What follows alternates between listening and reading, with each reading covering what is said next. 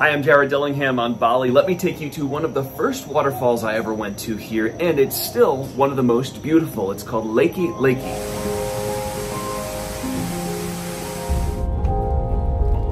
As is the case with most of Bali's waterfalls, you'll find the trailhead to Leke Lake down a rural road.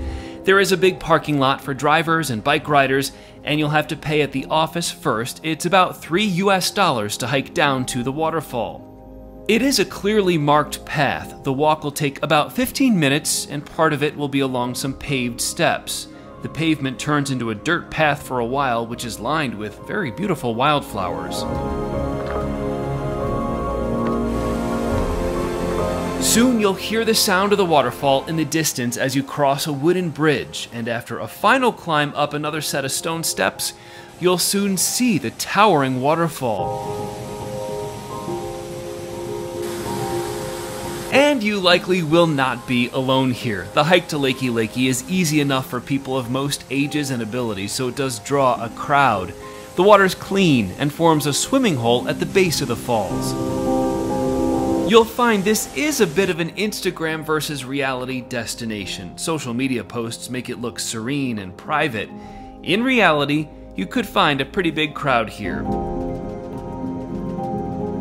Drones are allowed at Leke Lake and they can capture the waterfall beautifully. There are no power lines or other hazards aside from the tall trees growing along the riverbed.